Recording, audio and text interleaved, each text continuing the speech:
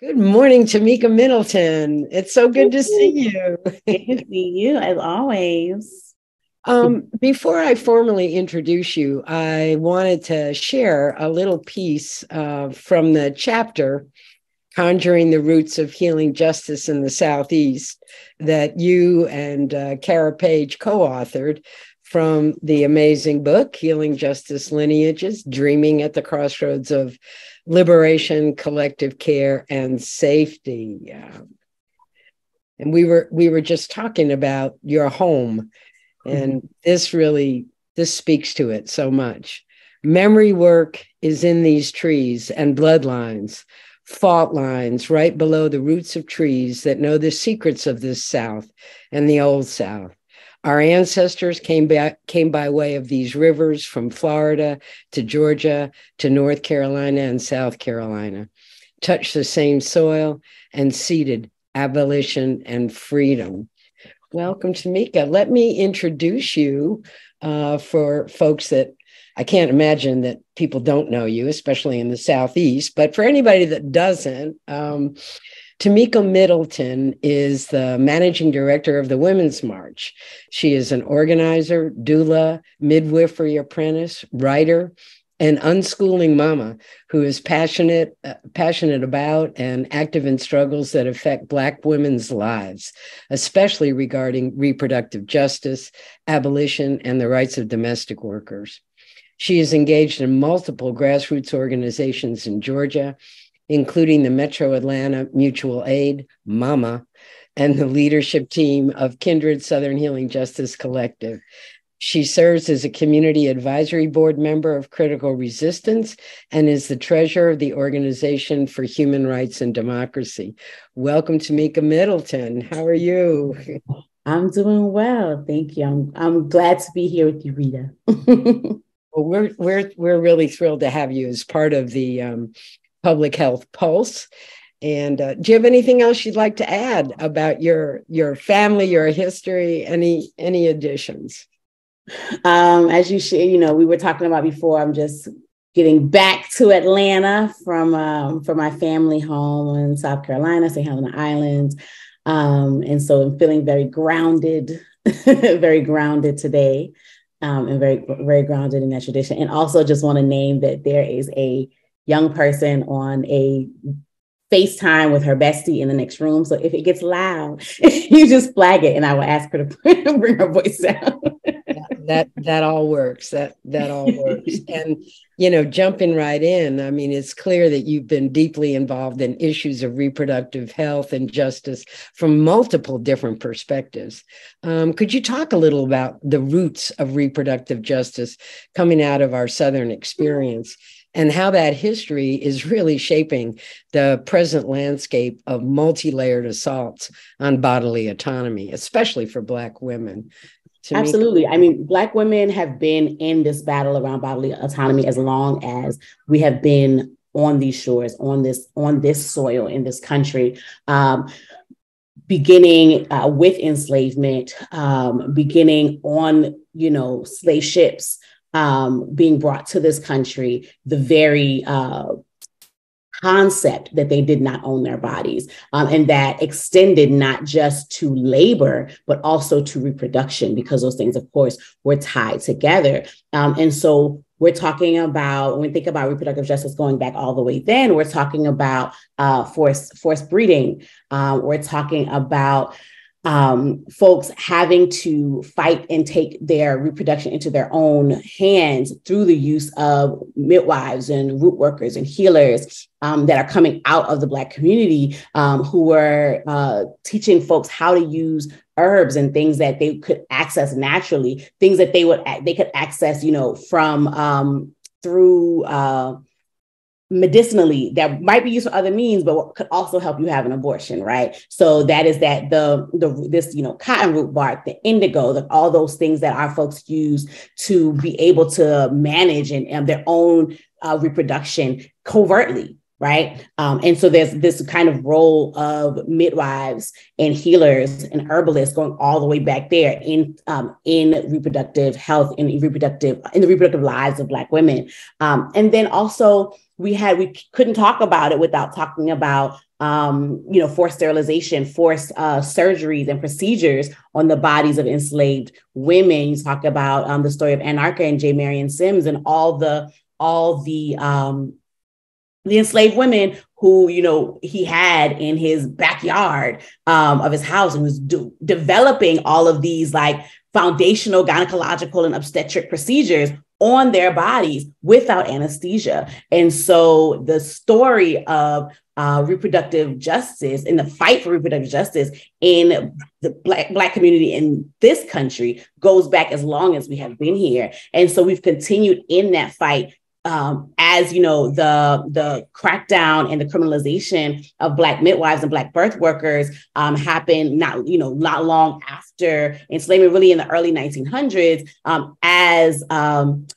for so long, Black women were not allowed to be and give birth in the same hospital with white folks. And so, of course, Black midwives had a particular role in making sure that was that our babies came into the world. Our babies came into the world safely. Our babies came into the world surrounded by love. I was just watching a video earlier where this guy who's a Black man who's a principal at an elementary school, was saying how, wherever we go, we should be able to be greeted by love. And I think that's the role that like Black midwives played for our children, for our babies as they were coming into this world. And I think the thing around reproductive justice also is, when we talk about the kind of definition of reproductive justice as laid out by the original founders, as the original creators of reproductive justice, they talk about the right to decide, to have a baby or not to have a baby, the right to have that baby, in a safe way, and the right to raise that baby, right, to raise that child. And so I want to talk about the part to raise that child also as how we tie that to enslavement and the ways in which Black women were not able to control whether or not they got to raise their children, and the way in which they got to raise their children. They were not necessarily able to nurse their children. Those folks forced to nurse others' children. Exactly. And so our reproductive capacities were controlled in every aspect. And then we come out of enslavement, and, for many communities, that means coming into poverty, into criminalization, into new forms of criminalization. And so, the midwives really were holding that down, holding that space, making it possible for our folks to have children safely. But also, if you are having children and you're wanting to breastfeed, but you don't have enough food, you don't have safe places for them to live. Those are the things that the roles that midwives also help to play. But then, you have the what is capitalism, right, in this country? So you have the introduction, private property, right? Exactly. Right. So capitalism is never not a part of the equation. Absolutely. So of course you have the introduction of formula feeding and all these things that the demonization of breastfeeding. You have the demonization, the criminalization of midwifery, and the introduction of a number of regulations that made it harder, especially for the elder midwives who had been holding down the tradition, to be able to practice. You had the demonization around cleanliness. These Black midwives aren't clean enough, even though midwives had better rates and better results than even those obstetricians at the time who did not believe in did not understand hand washing and sterilizing equipment, etc. And so you have this fight and this journey around that. You continue to have,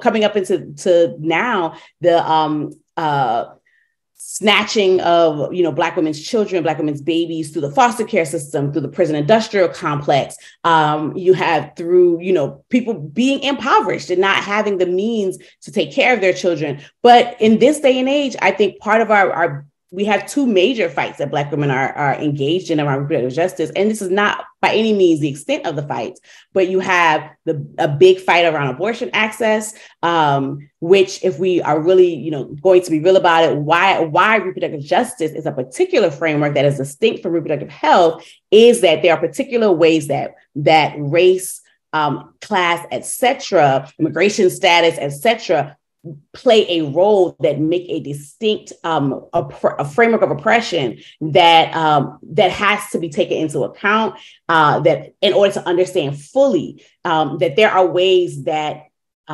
restrictions on reproductive autonomy, on bodily autonomy, are distinct for people of color than they are for white folks. And so if you look at, if we go back and we look at midwifery and the demonization of midwifery and the introduction of midwifery schools and midwifery qualifications, a lot of that was at the behest of this burgeoning movement of white midwives in the 1970s. The 60s and 70s, they were like, we're going back to the nature, and we're going to go back to home birth. And this is the way, you have to do it this way in order to be, we're developing these schools of midwifery. And it's only, in the past 10 years or so that there are 15 years, maybe, that there are schools of midwifery that are launched and led by Black women, by Black folks, that there has been a push in the past decade plus to ensure that these schools of midwifery have cultural competency, basic cultural competency. And there's continuous fights around ensuring that schools of midwifery train folks to care for Black women, to care for women of color. And that's tied very directly to the other big fight that we're in, which is around maternal mortality. Black women continue to die in childbirth at much higher rates than anyone else, in terms of rates, not in terms of, raw numbers. And it doesn't matter what class, it doesn't matter what level of education. It's still Black women who are highly educated and who, are middle class or higher, are still dying at higher rates than their white counterparts. And even white women who have less education and less money. And so there are all these particular dynamics and when we think about abortion, particular ways that the restrictions on reproductive access impact Black women differently. So if we think about, the fall of Roe, which happened last year, for so many people in reproductive justice, the framework has been Roe was never enough. Roe was the floor and not the ceiling, because of the Hyde Amendment, there were so many Black folks who did not have access, Black folks in rural communities in the South who did not have access to reproductive health care. And so looking at all of these things holistically, you had this gathering of women of color leaders who came like yourself, right?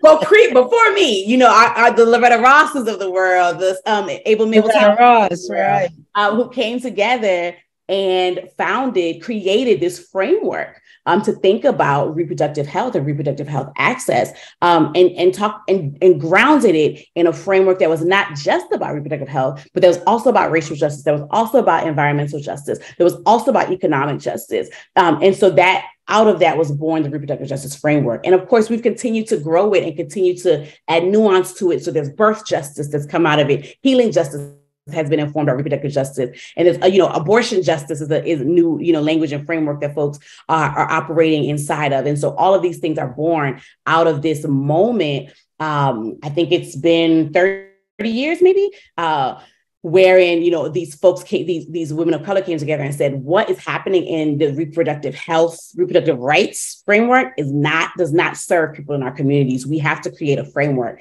that actually gets to the root causes of what is happening, what is taking place in our community, and that addresses those root causes and doesn't just put Band-Aid solutions that leave Black folks, that leave, Latinx folks, that leave poor folks out, that leave us behind as, white women, and wealthy women get access to things that the other folks don't get left behind. Exactly. So that was a long answer to your question. No, it was absolutely a perfect answer, because you raised all of the interconnectedness that the issue of reproductive justice raises right from the get-go. Everything about private property and bodies as private property.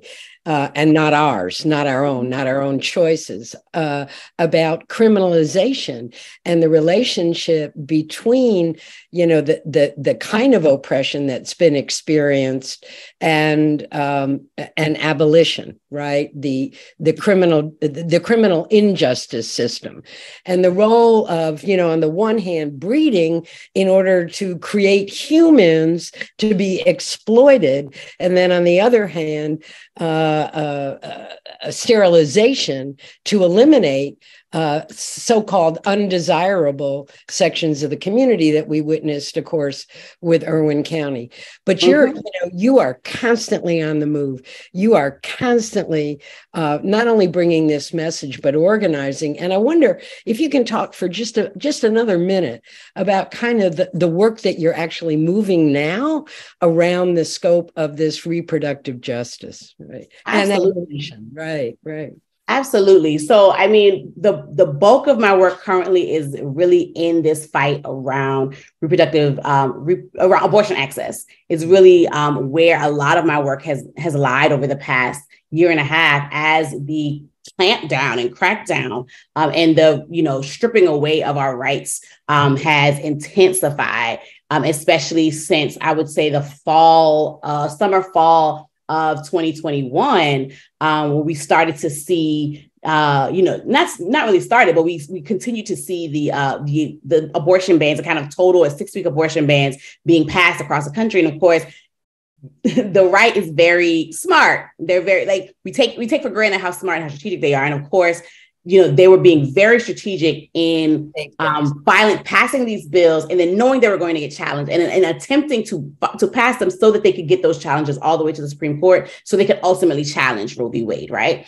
And so in the fall of 2021 is when we saw Texas pass SB 8, which was a new frontier in abortion crackdowns because it took the enforcement out of the hands of the government and put it in the hands of private citizens, and said, if you know someone who is having an abortion, you can sue them. If you know someone who helped someone have an abortion, you can sue them. And so there's a new frontier in the attempts, like the strategy has shifted and evolved and gotten sharper and more insidious. But as we're in that work, as we're challenging bills like SB 8, as we're challenging, attempts to not just make it harder for people to have surgical abortions, but to make it harder for people to have medical abortions, medication abortions as well. What we're seeing, it's uncovering the ways in which the right is so tricky and so sneaky. The ways in which they have over many years said, hey, you know what? All of these things that we want, all of these rights we want to take away, ultimately they're going to come to the courts. So what we should do is spend the next several years packing those courts. Exactly. Horrific. Exactly. We're going to put our people where we want them to be and where they can, and then we're going to very, very strategically target just those courts. We're going to file out and start our organizations in the district where those courts are that are run by our judges so that we can get the legal precedents that we want passed. And so it's very insidious and we're seeing that. And so what I want to talk about and connect it to the question about abolition is that all this is it is specific, but it is also broad, right? Because we cannot separate this fight around abortion access from the fight around trans rights that we're seeing in schools everywhere. And we cannot separate it from the fights we see around book bans and the fights we see around access to education and the fights we see around, all of these things are connected. The fights we see around voting access, right? They're all connected to this bigger, broader rise of fascism in this country. And we cannot talk about reproductive justice without talking about this bigger, broader rise of fascism that's happening in this country and the way in which what we are seeing, if we look more broad, if we zoom out, what we are seeing is actually a larger attempt to strip away the rights of marginalized groups, be that women, be that LGBTQ folks, be that Black and brown folks. And in doing that, the suppression of dissent. And the criminalization of dissent. So we see what we see in Florida with making it, trying to make it illegal to protest at the Capitol, to protest. Even here in Georgia, I mean, the way they have encircled, I remember back in the day, you could actually have a demonstration in front of the Capitol. Yep. Now there's a big metal railing and you have to go to some park across the street where nobody can. That's recessed so you can't be seen from the street. It's this whole step-by-step process of actually legalizing the development of fascism and the South as an anchor for that. Yeah. Exactly. And we can't talk about that without talking about Cop City and talking about the domestic terrorism charges that have been brought against folks or without talking about the young folks who were flyering in Bartow County about the cop who murdered Tortuguita at Cop City. And then now they're facing 20 years for intimidation of an officer for passing out flyers.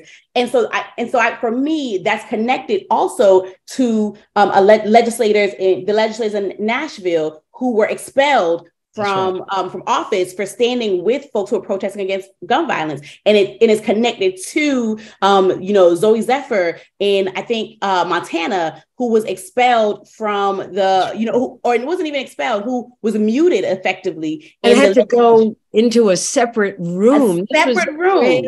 An elected, openly trans person who was forced to participate in the legislature as an elected official in a separate room. Now, if that isn't... And they connected to the legislators in, I think, Nebraska, who filibustered the whole legislative session around, to stop the anti-trans legislation. And then, were able to defeat a 6-week abortion ban. But then they took that 6-week abortion ban and tacked it on the anti-trans legislation so they could pass it without having the blowback that they were having else, on just the 6-week abortion ban by itself. And so eventually they silenced those folks. They refused to call on those protesters, on those legislators who were standing in protest, in defiance in representing their constituents. And so there is this bigger arc that we have to be thinking about that is about fascism broadly. And so that is the work that I am engaged in now. Bringing it back to the question, the work that I'm engaged in now. I'm really excited, actually. Women's March is about to launch a bus tour through the South to talk to folks in different communities about the ways in which not just that fascism is rearing its ugly head, but the ways in which our folks continue to resist and continue to fight back, and to make sure that we are marking the ways in which we continue to be the resistance, the resistance against these things, in the way in which we continue to stand, even in the face of this repression, even in the face of the criminalization of dissent. And I wanted to ask you because you are talking about, the response, the resistance, the engagement against, the challenging, the constant fight back that people are actually waging. I also wanted you to take, as you so beautifully articulated this nightmarish landscape.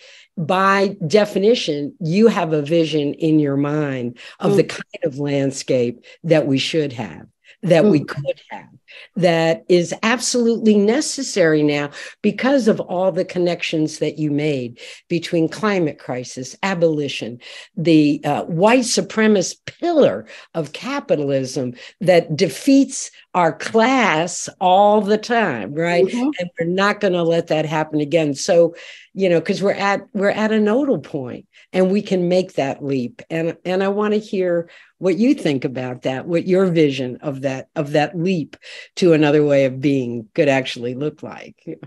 Yeah, I mean, I'm an abolitionist at my core. That was the framework in which I entered into the movement, was through abolition. And so, one of the first quotes that I ever memorized in the movement and that I still lean on is that, the Angela Davis quote, where she says, radical means from the root.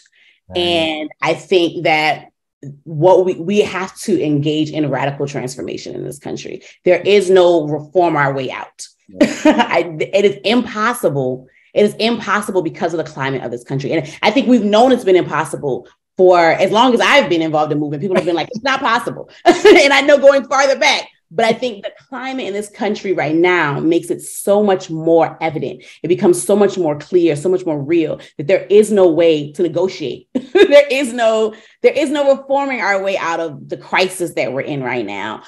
When they are telling our babies they can't read books, right? When they are banning the inaugural Amanda Gorman's inauguration poem from elementary schools, right? Because they say it teaches them hate. right? There is no reforming our way out of this moment. And so for me, I think there is I think we have to organize our way out of this, out of this moment.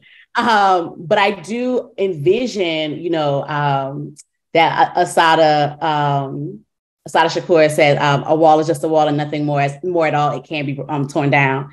And so that is the way in which I think about this is like the way in which we say there once was a world without prisons, critical resistance. There once was a world without prisons, that day will come again. And so that's the way I think about it. There once was a world in which we did not live like this. This was not the way we always lived, right? There once was a world in which we did not have prisons. We have to relearn how we lived without relying on prisons, without relying on police. There once was a world in which we had access to the things that we needed. Now, with the technology that we have, like we can't go backwards, right? We can't go backwards and say, we're going to turn to the, because we have all of this knowledge, we have all of this technology, the world has changed, but we can look back to learn some things and bring them forward. And I think that has been a big part of how I view my own role in the work, as both like, hey, I know my people have traditions around herbalism and around birth work. Let me learn those things and bring them forward.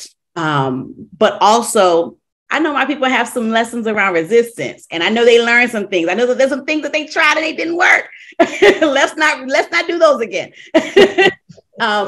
And so I think I can envision a world in which, for me, in which my children and my children's children are free. And I think part of how I parent, and why I'm always very explicit in saying, no, I'm an unschooling mama that is a part of my political biography, is because I think of my parenting as a part of my politics, as a part of my activism, as a part of my organizing work, because I have worked very hard to create a world inside of our home, where my children know what freedom feels like. And so when they go out into the world, they know what freedom does not feel like.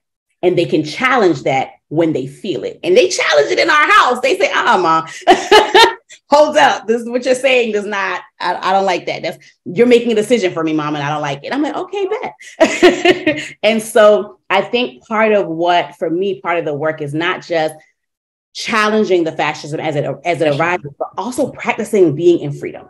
Also practicing and building in our communities right now. What is a world in which we do not rely on an oppressive fascist government, where we can practice what governance feels like in our own communities, what equitable governance feel like in our communities? And that's not to say that everybody has to agree. I don't believe that we all have to agree. We all have to have the same exact political framework that we're operating out of, but we have to practice being in dialogue in a way that we can govern ourselves and our communities. And we have to practice it every day. So that what I always joke with folks, I'm like, we fighting for freedom, but when we get to freedom, we gonna hate each other. And I'm like, I don't want us to hate each other when we get to the other side. That's right. So how can we practice the kind of care, the kind of dialogue, the kind of governance, the kind of freedom that we are trying to build, so that when we get to that thing, when we tear down these structures, we have something in its place. Because the problem often, and Rita, you're much more read and studied than I am. Like you read more than I do. But we learn together. It's all of it. It's all of it. But my understanding of often what will happen in revolution is that we will know what we are fighting against, but we will not be clear and prepared to implement what we are fighting for. And so there will be a moment wherein there is a vacuum, and often neoliberals, often neocolonialists, often fascists will step into that vacuum. And we can, and I know for me, we have to be prepared to not allow that thing to happen. And so I definitely dream of a world in which Black women are not dying when we give birth, that wherein birth is a beautiful, transformative community building experience. I envision a world in which when, our people are taken care of, they have what they need. And then when harm happens, because inevitably harm happens, right? We don't always intend to harm each other, but that when harm happens, we remember that we care for each other, we love each other, and that we care for each other through the harm. And I envision a world where our children have access to all the knowledge and they can make decisions and they can come to their own understandings of the world through access to knowledge and through dialogue, intergenerational conversation, intergenerational dialogue, learning from each other. Wherein I can be in a conversation with you, Rita. I can be in a conversation with, our folks on the continental Africans. I could be in conversation with our folks in Puerto Rico, and we can build a collective understanding and analysis of the world and a collective understanding of how we want to be together in the world in that way. And we're not throwing each other in cages, and we're not throwing each other away, and we're not denying each other access to healthcare that they need. I was reading a post from New York Times Magazine about Vienna, and they were talking about social housing and how 80-something% of all of their folks are in social housing in Vienna. And so because they're in social housing, it keeps the cost of housing down for everybody because the most people are in this government subsidized housing. And it's just, I'm like, can we make sure that our people have places to live? That's right. Like basic things. I think that the world that I dream of is not that radical. It's very basic at the core of it. It feels radical because it's so far from what we have now, but it's actually so much what we need. I didn't mean to interrupt you. Finish your sentence. No. That's we need to have that conversation about vision. I think you articulated it absolutely magnificently for humanity to actually finally become fully human. Right. On the basis of love, collectivity, collaboration, care. And that we can all bring what it is we bring. Like we can all bring our own special sauce to what that is and be respected for whatever that special sauce is and be honored and loved for whatever that is, Like I think about Octavia Butler is in the Parable series. I actually dreamt about that series last night. But in the Parable series, they're building towards this community they call Wild Seed. And so when I'm facilitating, I'm always asking our folks, I'm like, what are you bringing to Wild Seed? Both in terms of stuff, like what do you feel is necessary, but what are your skills? What are your talents that you're bringing into like this intentional world that we're trying to build, this model community, this vision of a new world? What are you bringing? What is your special sauce that you want to bring to that space? And so I love to be in conversation and dialogue with folks about that because often, because of capitalism, what we are bringing to the world is not necessarily our special sauce. Yeah. We are doing the things that we need. Because we live under it, Exactly. We're bombarded every day, by. Exactly.